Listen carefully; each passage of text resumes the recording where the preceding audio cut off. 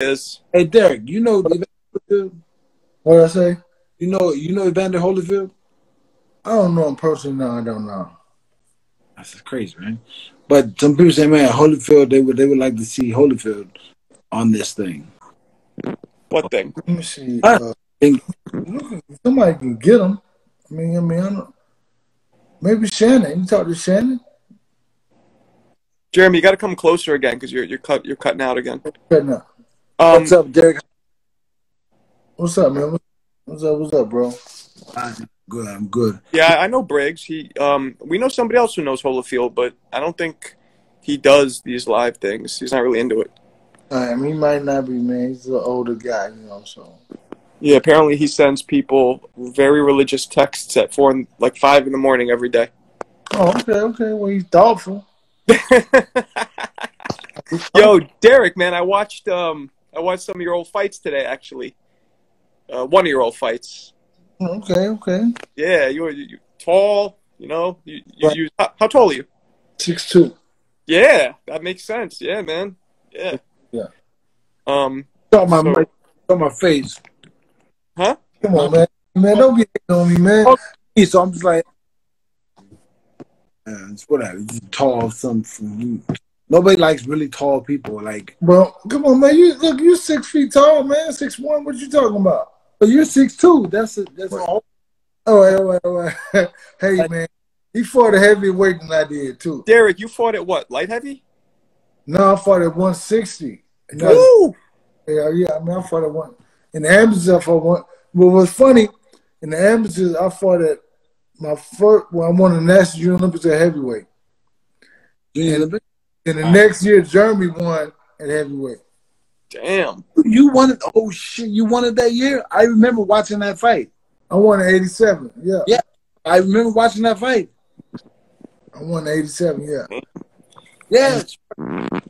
So I was a heavyweight, but I was who beat me? Kid from New York. Kid from where? From New York. Not you, motherfucker. Yeah, I know. Oh, okay. Wait, is it? Yeah, dude. You won that shit, huh? I won 87. Yeah. Hey. Then I went to 5. Where you from again, Derrick? Dallas. I'm in Dallas. You're born and raised. Born and raised in Dallas. Yeah. So you guys in top gear now for this fight? Training into it? He's been in the gym, man, since the Tuesday after the Danny Garcia fight. He fought on Saturday. On Sunday, he wasn't running. Really? Yeah, on Sunday he wasn't running. Yeah, he wasn't running. Yeah. So you guys, are you doing anything specifically different for this fight? Is there anything special happening that you could talk about? I mean, not necessarily. I think that we just kind of been just talking and going over some stuff. We hadn't even been deep into it because we have you like what, 3 months away? Yeah, you got time, right? I mean, yeah. So we have time. So we're gonna start training on the 21st. So we'll give it 8 weeks. But Super Judah. But we've been training, so he's in shape. We're gonna get deep into it, start strategizing and doing more things like that. Yeah. I was. How do you feel like that fight is gonna? How do you? Okay, we in the building. What's up, champ? My guy. What up? What's up with it? Yeah, what's up, man? What up, My guy. Super Judah. There you go. What's He got the best left hand in the world right there, man. I ain't gonna front, y'all. Yeah, I know it.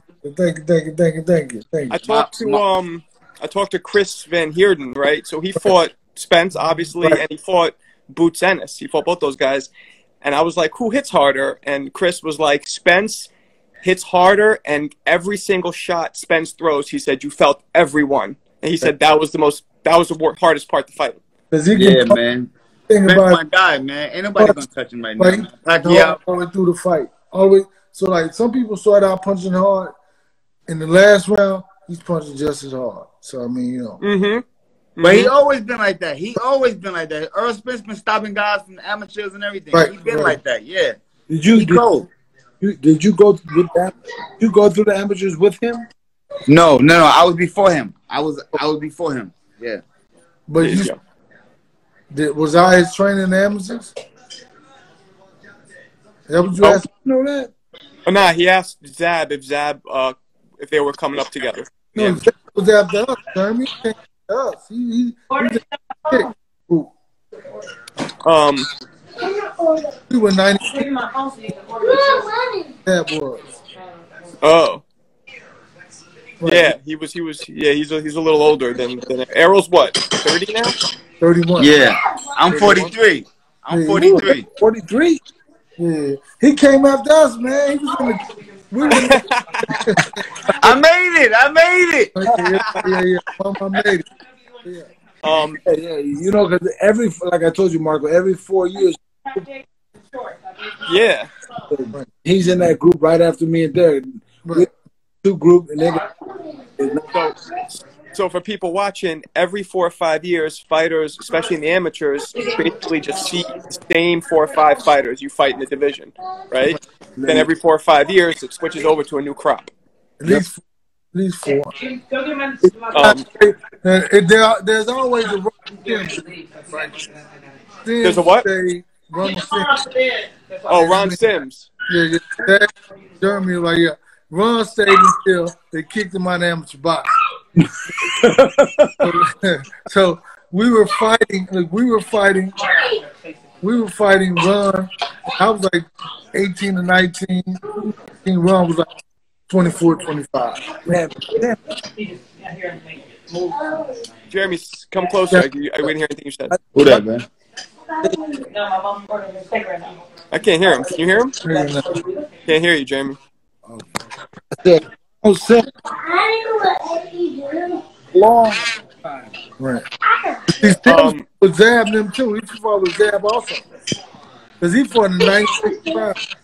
The first qualifying tournament in 96 rounds was the National Pal. It was in Dallas. Yeah, in Dallas. Oh, yeah, I was yeah. Yes. I won that tournament. Right. Yeah, right. Yeah. And Floyd beat Augie Sanchez in the semis or the finals, one of the two. Yeah. Okay. Sims right now is in India. I don't know if you guys know this. I talked to him. Yeah. He's training the Indian national team, right? Right. He is, yeah. Who's that? Not necessarily the national team. He's training a team in India, but his fighters are normally on the, because, you know, we talk a lot too, and his fighters are on, they keep making the national team. Ron Sims? Is that him? Yeah, Ron Sims. That's my guy. Yeah. He's my guy. USA. USA didn't value the brother, so he had to go. They didn't value him, so he had to go somewhere else and help those guys. They didn't. He was in the program. He fought more international bouts than any other fighter in American history. So let me ask Zab. Zab, how do you see Pacquiao versus Spence going? I like Pacquiao. Pacquiao's a good fighter. Fast hands, dynamite guy, but Errol Spence is too much. I think it's a changing of the guards right now. It's a changing of the guards. You know, Pacquiao right now, you know, in all respect, no disrespect, he's the gatekeeper right now. And you know what I'm saying? Errol come to get that key. But you know what's funny about this app? I've been listening to a lot of people, right? And obviously Errol Spence is the worst welterweight champ of all time, because they never, only time he was a favorite was when he fought a #1 contender. Other than that, Danny was gonna beat him. Sean was this guy. I mean, they are. I mean, he's never gonna beat him. But I mean, that's what everybody said. I mean, why do you think? They said Mikey was gonna beat him. What you can always agree on, or what you can always bet, is everybody is gonna not give you a chance to prove yourself. And even when you prove yourself, they still out you. Right. It's until you in your mind become champion, like solidly. Nobody, then you start fighting at a different level. Right. I think Al Heyman did a wonderful job with Pacquiao's career, and the last big fights that he put him in, and the way he's transforming him out is good. I mean, he's fighting one of the biggest fighters of our era today. The last big hurrah to prove himself, and he's giving a shot. And you know, everybody know nobody beats Father Time. None of us fighters. All of us. None. Is a motherfucker, bro. He undefeated. That's the most undefeated boxer I know. It's called Tom. Yeah. I 100% agree with you. Right. Hopkins, I feel like, was the only man who probably got better in his 40s. No. You don't think? Then run into Father Town. So what happened with Hopkins? He was released from prison late in life. So he didn't have the same jump that everybody else had. He didn't have the wear and tear that a lot of us had. With the, like me, I had 115 amateur fights before I went in. That's a lot of fucking fighting. He didn't have the wear and tear. So of course, it showed without the wear and tear, he's able to preserve himself and go longer. Of course. That's a known fact. You know what I'm saying? I 100% agree. I 100% agree. Yeah. I heard, Derrick, that Errol walks around sometimes. I was curious. I want to ask you this: that he walks around sometimes at 185. Is that true? Well, that was a while ago. That was like a year ago or so. He's like 160 something, 160. Right? He's right. Yeah, that was a while ago. Is there any type of a specialized drug? Somebody's asked a question about drug testing. Are you gonna request or ban drug testing for Pacquiao? No doubt. We gotta have that. I mean, come on, man. Yeah, people. Yeah, man. He's damn. You gotta go Vada. Right. Vada got the best one. Nevada. That's right. Yeah. Vada drug testing. Vada drug testing. Okay. Go ahead, Jeremy. No, I'm good. Go ahead. So I was gonna say, is Spence planning on? You probably can't even tell me this, but are you guys planning on switching Southpaw conventional, or you can't even tell me? Why? You ain't gotta do that. Sorry. Say it. No, say it. Sorry, Derrick. No, man. Listen, man. That's some new shit that Terrence Crawford started with. Even Kell Brook did it too, but he only did it once in a fight. But I mean, I think that switching up, hey man, it's a fad. You think about this. There was one point in life, everybody tried to fight like Mike Tyson. Then everybody tried to fight like Roy Jones. Then everybody tried to fight like Floyd Mayweather. Yeah. Now all these guys are trying to fight like Terrence Crawford, right? So it's like, it's okay. It's but there's only one. It's only one of those, right? So I mean, no, we're not switching up. This is like the left-handed guy who's been so dominant. Why would we switch up? Why would we do something that we're not a master at? Fighting a master. No, yeah, you definitely got it. Pacquiao can fight his ass off, and he's a tough motherfucker who is fighting with all of the Philippines and Asian culture. So for you guys to win, you got to bring your double A game. And after your fighter's not, but you're fighting a whole lot more than just. Yeah. I don't know. I beg to differ. I say all Errol Spence got to do is train hard and show up. Right. And it's curtains. The boy can fight, man. I believe in him. He's one of my favorites. I'm telling you. The man is good. He can fight. Watch what I tell y'all. Pacquiao's good. Right. Yeah, he's good. Yes, of course. Yeah. But nothing like Zab is coming off his lips very smooth. But it's not as easy as that. But I understand what he's saying because, I mean, you have to show up, man. And, I mean, you just got to go out there and be your best. Every fight he goes out there is his best. He's very focused. And he's a very pinpoint, accurate fighter. Like, he hits you where he wants to hit you. It's not like he's going to land on. Every punch he lands, the pinpoint. I mean, so Pacquiao is very intelligent. And he's going to come out and he's going to jump on you. So you just got to be prepared. And really, the key element is not to let the great guy be himself. Because everybody, if you let somebody be himself, kick your ass every day of the week. You just got to be whatever it takes. Not let him be make him into somebody else. I heard a lot of fighters like Mayweather. A couple said that Pacquiao's the hardest thing to get used to is his footwork. Right. That's the hardest. Are you guys focusing on that? Hey man, well it's like it's very fast. That's why I'm always working, I'm always running. Because when you get fights, I have to mimic these fighters. I have to switch up left. more minutes and I be able to do everything that Manny's doing.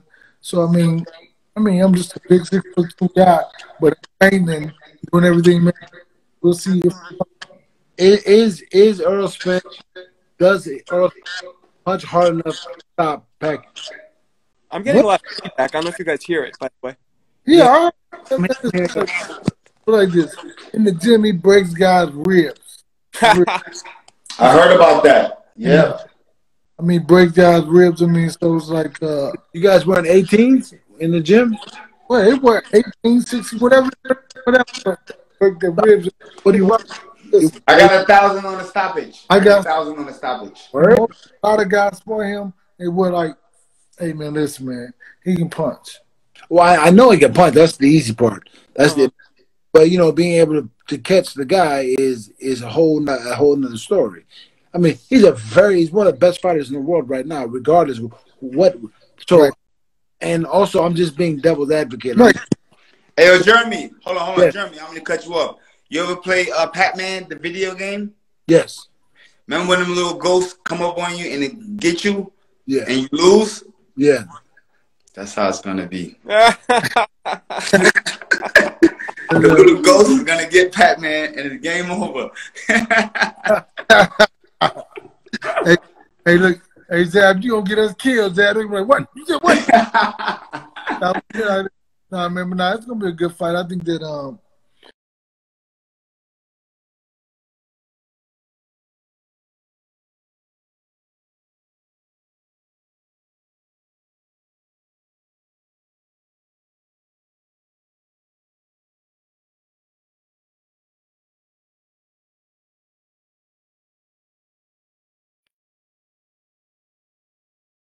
fact that you can't underestimate anything or anybody. That's an idiot. Regardless of his age, regardless of whatever.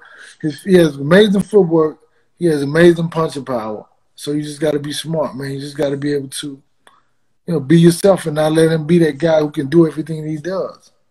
Malik, hit me in the DM. I think So, in your eyes, what's the most dangerous part of Pacquiao? Is it what you just said, the footwork and the speed, or what in your eyes is the most dangerous part for Errol? I think the most dangerous part of Pacquiao is the fact that he believes. Because it's hard to stop a man who truly, honestly believes in himself, or he's convinced himself of something in particular. Right? It's hard to, come. That's it. Now, once Zab and Jeremy knows, once you start hitting them and start discouraging them, that's something totally different. But you start breaking down quick. Initially, you can't break. Derrick, here's a good question, Derrick. I'm gonna cut you off. What size is the ring you guys fighting? I was gonna ask the same thing. I don't know. I mean, it's like this. It's gonna be whatever size Errol Spence wanted to be. Yeah, if it's a small ring, it's over. Right. It's gonna be. Right. I give it about 5, 6 rounds. That's so what do you say? Small 16? No, yeah, 16. Yeah, 16 is small. Hey, if that's small, that's like the gym ring in my gym. But that's like but if you get that, hold on. If Pacquiao is given the 24 by 24, it's gonna be that motherfucker gonna get the move, brother. That shit like a football field. You got to catch somebody in there. Listen. Hey man, this dude cut the ring off like you never seen before. I'm telling you. So we're like, it's like this. You go like we're gonna see. Okay, listen, put it like this. If you got to go into this fight knowing that this guy is ready to fight, and he's gonna bring it, man. And he chose. He chose the guy who he can get the biggest fight out of. He can make the most money with, and because it's about pay-per-view, it's about buys, it's about selling. That's the biggest fight that will sell for him. You're talking about Pacquiao or Errol chose? Pacquiao. Okay. Pacquiao.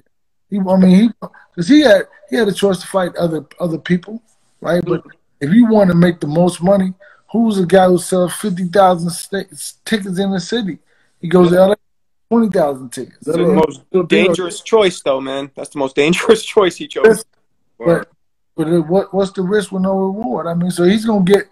But being a dangerous choice, say you fight another guy who's a good fighter, but he doesn't have a following. and you make no You don't money make big mistakes. Right. When you're on top, you want to fight the best. That's right. So I think that for him, moving around to this guy and that guy, you fight the best guys because you know your clock is ticking, and at the end of the day, it's gonna. Then you're done, and then you can't get back, and you can't look back and go, "Fuck, I should have done X. I should have." right. You got to just live with it. Yeah. Zab, I got a question. How would you have fought Pacquiao? Like, what do you think beats him? I mean, I came up with Pernell Whitaker. So I came up with the best left-hander in the game. From 15 years old, I've been boxing with him. So in my career, any southpaw that I ever fought, I watched him. Corey Spinks, you know, he's one of the bigger names. I mean, like, you know what I'm saying? Like, every southpaw I fought, I damn it knocked out. No joke. So southpaws was preferably easier to me. You know what I'm saying? Because I had the experience with coming up with Whitaker and seeing that my whole life. I mean, in Germany, I tell you, I was boxing with Whitaker when he was known as the best pound-for-pound fighter in the world. I'm talking about all you. Like, he was doing all this shit and all that. Like, you couldn't even be swinging that air. You know what I'm saying? Yeah. It's fucking. And I remember Zab and them working down in Florida. It was yeah. So, you know, coming up with that. I mean, me, I would take the fight straight to him because I'm a boxer puncher. I'm gonna come out with that good jab, look for the shot, and try to bang that left hand and bring that hook back. You know what I'm saying? Like, you know what I mean? I was knowing if the left touch you, it's gonna be a short one, baby. I mean, I think Derrick Errol is naturally a lot bigger, so and Pacquiao's probably going to trade with him, and that's just going to be a mistake. Bad move. Well, bad move. I think he's gonna do what only thing he's been doing. I mean, like, you 42 years old or whatever. I mean, you can always make a change, but I think that if that's possible, but you can't come in the ring. But like what I do, the way I prepare a guy, I prepare him for possibilities. We know what he's done before, so we're gonna prepare for that. But what if he does this or what if he does that? So you just gotta so whenever this scenario presents itself, he's prepared for it, ready for it. So it's like different scenario. The best version, not the worst, best version. Yeah. So when is Errol Spence gonna be able to come on with you? So we can talk to him. We can get right from the goat's mouth. Good question. He don't like doing it. He doesn't like doing it? He don't like just for the whole thing? The public 170, that's 180. Where's it at? Right here on By the new crib. Get on that. I can't hear you. Hold on. You're ready in 10 minutes. Oh, no. So you were saying that he doesn't like doing these interviews? Yeah. What? They gotta make him do it. His public go crazy because he will never do it. Right here.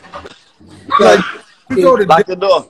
when we go to dinner, he won't. No, nobody. It's not like say you go to here, ask me to go to dinner. We sit there, no conversation, not one word. Really? What?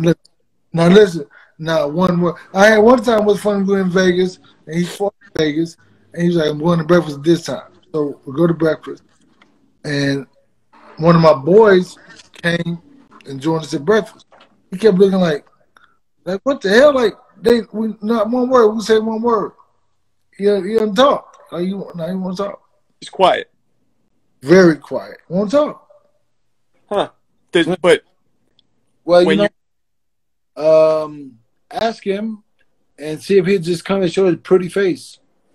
Somebody wants Zab to come. I'm looking at this now. They want Zab to make a comeback. Hey, that Triller, that Triller. I think after Zab's, he had that issue with the surgery. I don't think he could fight again. We could ask him. I think he's frozen right now. Yeah. Also, somebody keeps asking about Costa Zoo. Costa Zoo, yeah. Oh yeah, because Zab fought Costa. I think they're talking about that. Yeah, don't worry about that. Def, a special person. What does that mean? I like Jabs. I like Zabs more than Floyd. I know is Floyd a good, nice person? Like I've had a conversation with him once or twice in my whole life. I don't really know him that well. Yeah, Zab, I don't know if you could hear us. It seems like, but Zab, if you could hear us, have you met Derrick? Have you met Floyd? He's I still. know. He's still I used to live when I lived in Vegas.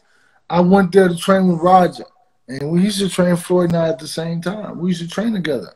Okay. okay. And I remember. Listen, I remember when he was like not a champ at like 6, 7 fights. We were together. We used to go together, hang out all the time, go to dinner, go to the club all the time. And How was it? So he's cool? yeah, listen, but like this. The person who he is right now is the person he always wanted to be. Listen, so if you can say, this is what I want to do when I grow up, he grew into the individual he wanted to be. So I knew Floyd Mayweather when he didn't have a car. He didn't have a car. And then when they bought a car, right? Then when they bought him a Lexus GS 300 or whatever, he came to my house and picked me up. We went to hang out. He like this. This thing is so big. He's a good guy, His boxing took him to a whole nother planet, whole nother stratosphere. So, it'll probably be hard to get. I'll see him. I'm gonna see him at the fights, or he'll be with us he'll be with us. Zab, somebody asked about you making a comeback. Can you fight after that injury or no? We can't hear you. Somebody says Zab gonna lose to Errol. We can't hear you, Zab. You're on mute. He in the car. The car got to pick it up. Can you hear me? Can you hear me now? Yeah, there. Yeah, we got Okay, I'm sorry. Like I said, I don't know yet. Medically, I would say I had to go get tested, but can I fight? Shit, brother, you know me. I'm with the smoke all day, Jeremy. You know that. Would you fight again? Any fight is just Would you? Like, I know you can, but would you do it if offered something? What? To fight. It depends. Like I said, I went through a real big scare with my family, with my children and everything, you know what I'm saying, with the brain surgery. So, it's got to be worth our while. If it's worth our while, of course, why not? And really, it'd be like something like more of that thriller stuff than anything else, right? Yeah. I like that. Give me a YouTuber. Shit, watch what happens. Yo, want to see somebody get trashed? Give me a YouTuber. That's what I'm saying. I'm standing right. I'm right behind you. I'm like, give me one too. I'll take. Yeah, hell yeah. In fact, I'll take two. I don't give a fuck. I'll take two, motherfucker. I feel like Derrick. I feel like the great thing about this fight, besides that it's Pacquiao, is after he beats Pacquiao, now he has real supreme control. Like Crawford will come to him. He'll be top. Well, that's what he was saying. Changing of the guards, man. Where Pacquiao was running shit for X amount of years or time, and now mad years. Yep. Yeah. So that's the plan. You see, that's what if you had a dream, you said, man, what would you want your life to be like? It would be just like this. It would play out just like this. To fight this guy and to be able to take, and it just makes him bigger. Because I said, like, he sells out 50-some thousand tickets in Dallas at the Cowboy Stadium. So with this one, like, it's even more. It's going to take it to a whole nother level. Wow. That's a lot. That's a lot. Yeah, man. That's that. What date is the fight again? August 21st. And where's it being held? It's going to be, I'm not for sure, somewhere in Vegas. Okay. Hey, man, look, this interview is almost kind of being disrespectful. Let me tell you why. I got to fight July 17th with Jamel Charlo for the undisputed light middleweight championship. Oh. Gun. All right. We jumping the gun, man. What you talking about, man? Come on, man. Let's talk about that. I told you, Marco. Look at my notes right here. It says Charlo. Charlo. Shout out to the Charlo brothers, my guys. Yeah. So you guys are gearing up for that one then, obviously, right now. Yeah. And what's your prediction on that one? How's that fight gonna look? I can't even see it any other way other than my guy winning. I know that. How? Hey, that I don't know. I mean, I just know that Jermell Charlo's looking strong. He's gonna go out there and be the best version of himself, man. Nothing wrong with that. Push Derrick, himself. Derrick, I had a question for you, Derrick. Do you, in training, do you allow Jermell Charlo and Errol Spence to spar with each other? They have before, yeah. And Yeah, I know that. I think Jermell asked could he spar with him this time. Oh, That's some good work for each other. That's Yeah, some good work. I think that's why he asked, because he wanted to, he knows Errol gonna push, because Errol throws a lot of punches, there's a lot of hard punches, and he comes nonstop. He keep coming. So, and the smarter and the more intelligent the fighter is, the more heightened his intellect is, also being in the ring. So I think that he needs, when you spar on that level, hey man, it takes you mentally and physically. It enhances your reaction time. It keeps you more focused. A lot of times, guys less, they're not as focused, right? But when you spar somebody who can knock you out at any punch or beat you up, hey man, listen, you're gonna be focused and keen on what he's doing. So that's a good question, Jab. But yeah, Jermell did ask could he spar Errol this fight. Do you run most of your camps out of Texas or what? Dallas, yeah, everything's in Dallas, yeah. You got your own space and your own gym here downtown in Dallas, yeah. are you gonna put him in the spar? You gonna do it? Yeah, yeah. I'm letting him spar, yeah, definitely. Hey, Marco can come down and spar with him from New York. He just come. I could. Yeah, I could. Yeah, Right. so could my mother though. So, Right. I was gonna say a lot of people bring up the injury or the accident, right? That Errol had, and a lot of people. I thought it was dumb, but a lot of people were like, "Oh, he might not be the same." I mean, was there really ever any threat of that accident affecting him for the rest of his life? Like, man, you think about, but I mean, if you look at it like this, man, he could have died in that accident. But he didn't, right? So I think that you can't. And I mean, people say he's not the same. Well, he fought Danny Garcia.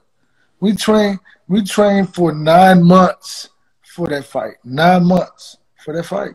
Wow, 9 months. Well, goddamn. Well, listen, because he coming back from a traumatic accident where he could barely move. He was stiff. He was tight. He had to go through the process of, being able to fight, being ready, and being, Was he learning to fight again? Huh? Was he learning how to fight again? No. He the first day he came back, he was good, but he was like a little different. Right, that abuse, man, that cart throwing you in.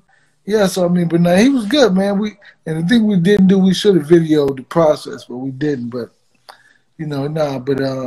what was affected in him in the accident the most? Like, I don't remember. Was it a broken arm? What was it? No, he didn't break anything. No, nothing. He shook the shit out of him. Huh? Just shook the shit out of him, right? There we go. Yeah, he flew out of the car like 50 feet, man. Shit. But he full recovery though, huh? Yeah, full recovery. Yeah, he's good, man. Wow. But things like more mental than anything. Yeah, of course.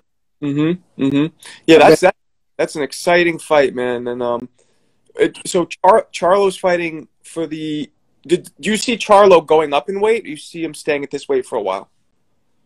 Hey man, I think that it depends on his brother. If his brother moves up, then he could probably move up. They all may sit down. Errol, Jermell, and Jamal may sit down and talk about it. Let's go up. So everybody moves. What up? I mean, I don't know. Shit. All right.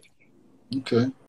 Well, Errol said he doesn't want to move up until he fights for the undisputed championship welterweight. So that means he got to fight. Yeah. All right. Fight them all. Right. We good, Marco? What's up? We good right now? Yeah. I was about to say, yeah, we should wrap it up, man. We appreciate you taking the time. Let's do it again, especially after he wins. Let's talk much. We want Errol Spence. Tell him I'll arm wrestle him, and if I beat him in arm wrestling, then there we go. So what? So Jeremy, you're in California, right? Yes. And you're in New York, because he was like 9 o'clock. I was like, man, what 9 o'clock? What are you talking about? 8? Yeah, okay. I think I texted Eastern. I'm pretty sure. Oh, but yeah, this guy. I saw dying. I didn't see anything past that, man. I'm sorry. Don't worry about it, man. Yeah, man. Let's do it again. We appreciate you. Right. It's 6 o'clock for me. Right, there we go. Yeah. It's still early. Sun is shining. Zab must be in California also. Yeah, he is. See that? That's outside. Yeah, man, don't do that. I'll show you my backyard because there's nothing out there. It's dark, man. Dark. Yeah, well, some of us, got daylight. And some of us don't. Yeah. Well, look, man, get your boy. At least have him bring a sentence and say something, man. We'd love to talk to him, man. I promise you, I'm gonna ask him. Say, man, listen, my man Jeremy, because he know who you are. He remembers you. Beautiful. See, like you try and be like Jeremy said, he'll arm wrestle you, like finger fight you or something, anything. I don't know. Right. Finger fight? Like this. Oh, thumb fight? Sounds nasty, whatever that means. Hey, man. In your world. In my world. Derrick, we're about to interview Hector Camacho Jr. After you. Okay, that's dope, man. That's dope. Okay. You can stay on and you can stay on if you like. Hey, man, I gotta cook, man. Yeah. All right, man. I just walked in the house, man. Thank you. We appreciate it. The rest of your evening, bro. Nothing but No doubt. Thank you, guys. Appreciate it. Yeah.